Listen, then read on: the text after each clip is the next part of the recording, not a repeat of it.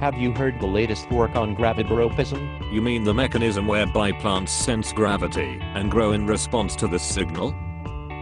Please tell me more. There is now evidence that in response to the reorientation of a plant in the Earth's gravitational field, the sedimentation of amyloplasts triggers cellular signaling events. Really? These signaling events are poorly characterized, but may well involve changes in endomembrane trafficking and ionic fluxes. You don't say. Yes, and what is even more interesting, PIN trafficking seems to be altered.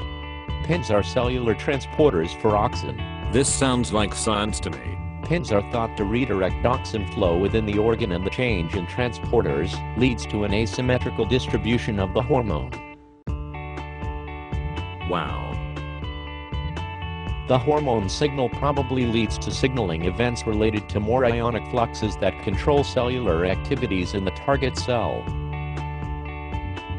Science is hard.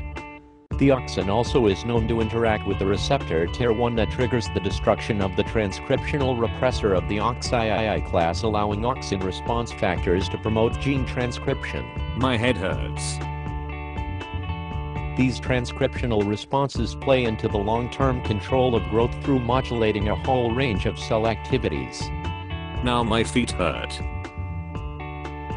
In addition, there are probably many other cellular events related to controlling growth, such as activation of proton pumping to the cell wall to cause acidification of the wall space that leads to weakening of bonds between wall polymers, and so to an acceleration of turgor, or hydrostatically driven growth.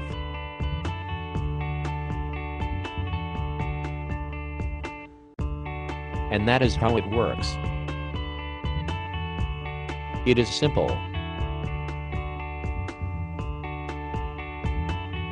So you mean? Yes. Some cells in the plant sense gravity, but they aren't necessarily the ones that grow. So they send a signal called auxin to the growy ones, and that is why plants grow upward. Isn't that what I said? My feet still hurt, you know. So, do you think the tree is watching us?